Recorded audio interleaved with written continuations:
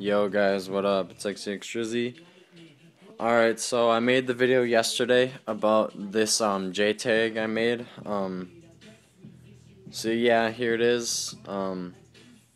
It's a Jasper big block Jtag, so I'll show you. I also did install a purple LED in there.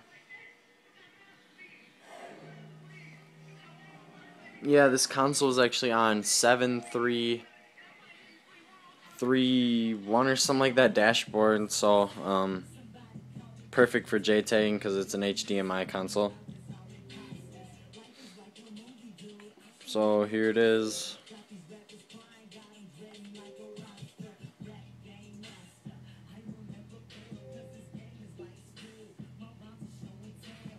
Yeah, it's actually my hard drive.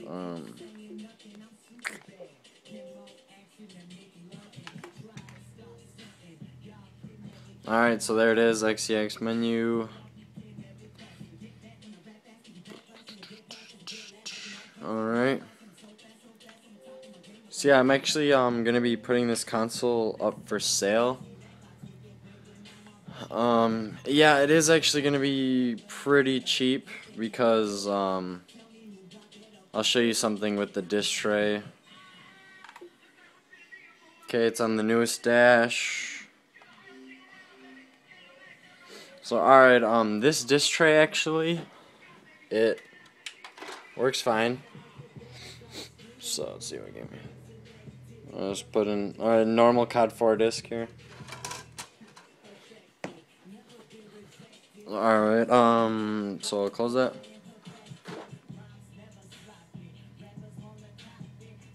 And it just wants to open the tray. So I know this is actually a good disk drive that I took out of a broken Xbox. And this Xbox I got had an E64 error when I got it, so the drive was messed up. So I just took a good drive that I had and put it in this one. So the drive does need to be unlocked, and the right DVD key from the motherboard written to that drive. So yeah, it doesn't play games. It probably play movies or something. I don't know.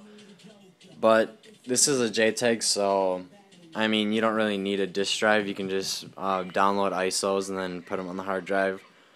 So yeah, if anyone has any questions about this Xbox, message me because I'll be putting it up for sale.